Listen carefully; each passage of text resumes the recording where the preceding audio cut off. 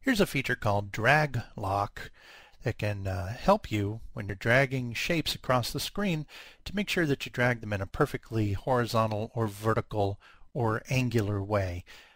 Here's an example. I drew this blue line just as a guideline, and my shape is just a little bit above it. Now, for some reason, I want to move this shape across the line. I can't really be sure that I got it in the exact right height above that blue line.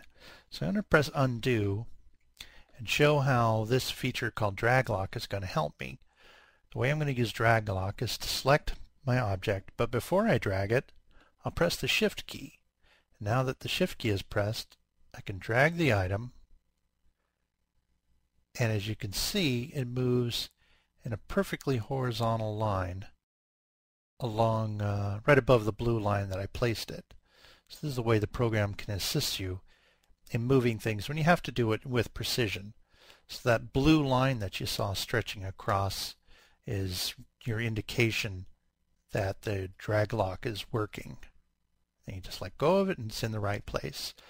Well, this drag lock will work if you drag the item vertically as well. So here I am dragging it vertically up and down, and it will also let you drag the items at a diagonal angle too.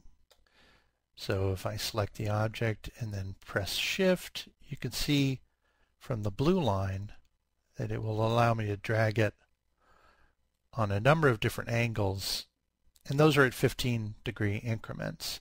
And that could just help you with your precision quite a bit. That's the drag lock feature.